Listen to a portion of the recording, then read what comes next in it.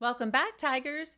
In this video, we are diving into a detailed comparison of two powerful automation tools, n8n and Zapier. Whether you're looking for the most cost-effective option or the easiest to use, I'm going to break down what you need to know, from pricing to support, from limitations to additional features. By the end, you'll know which product is right for your workflows. Let's go ahead and get started. Now, first up is pricing. Both n8n and Zapier have very different approaches to pricing. Zapier charges based on what they call tasks. Now, a task is any action your workflow completes, like creating a new Salesforce contact and then adding them to a campaign. Each action counts as one task. So if your Zap has multiple steps that do multiple actions, those tasks can add up really quickly. Zapier offers a free plan with 100 tasks per month, but limits your Zaps to only 2 steps. This plan also excludes apps that Zapier calls premium apps, and of course, Salesforce is considered a premium app. The professional plan costs $19.99 per month if you pay annually, or $29.99 per month if you go monthly. And this gives you 750 tasks per month and access to premium apps. n8n, on the other hand, is based on workflow executions and the number of active workflows you have running. Unlike Zapier, n8n allows an unlimited number of steps in one workflow, which means you can do more without worrying about extra charges for each step. But you need to make sure you're only triggering the workflow if actions are going to occur, since they will charge you even if no actions are completed.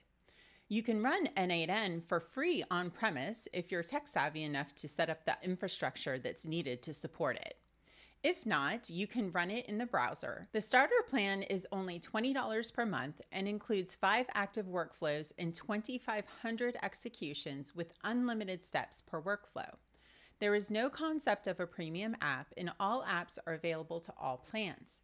When we compare pricing, we think n8n comes out on top. Now, let's do a comparison. Let's say you have 5 Zaps in Zapier running 2,000 actions per month.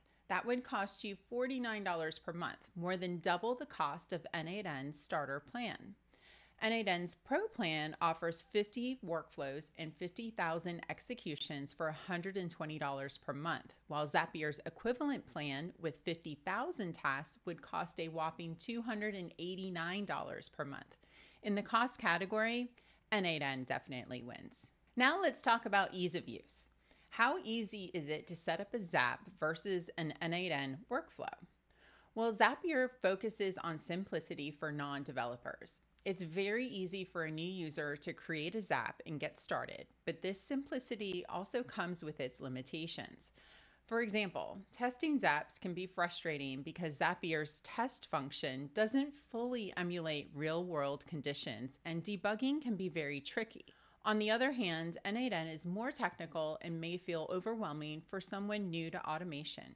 You need some level of technical knowledge to get the most out of the tool, but once you're familiar with the platform, n8n's user interface allows for more efficient debugging and testing of your processes.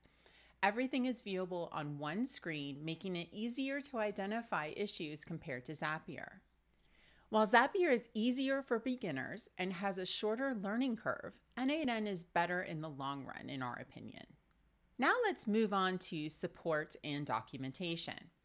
Zapier offers extensive documentation on how to build basic Zaps and includes email support for those on the professional plan.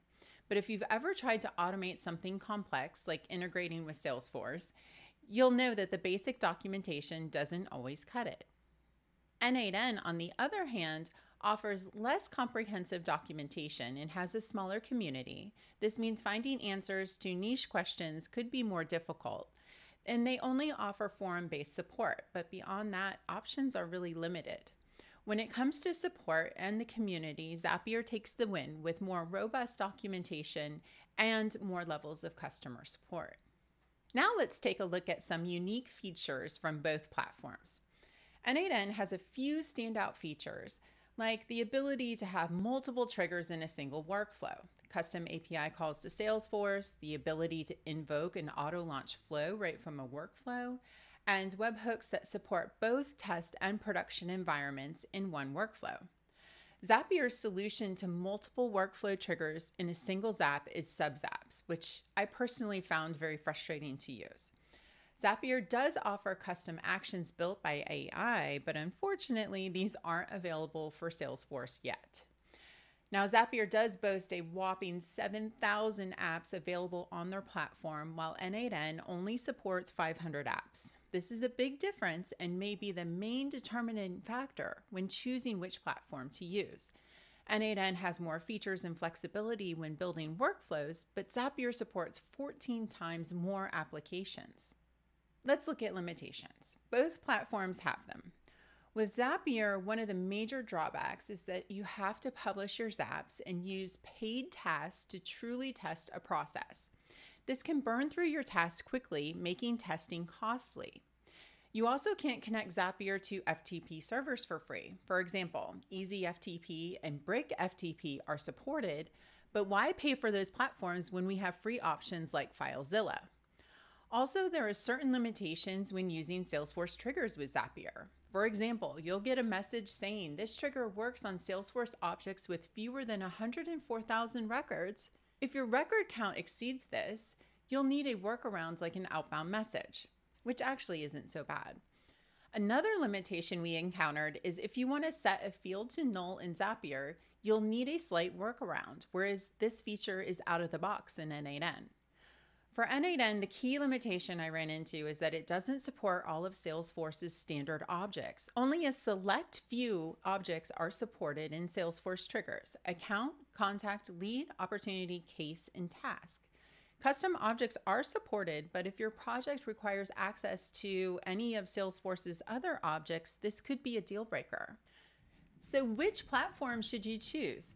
If you're just starting out with automation and want something easy to use, Zapier is a great choice, especially for smaller tasks. However, it does get costly quickly as your tasks and requirements grow. On the other hand, if you need more flexibility, scalability, and control, and don't mind a little bit of a steeper learning curve, n8n offers more value for your money, especially for more complex workflows. Now let us know in the comments below what your experience has been with Zapier or n8n and which one you prefer.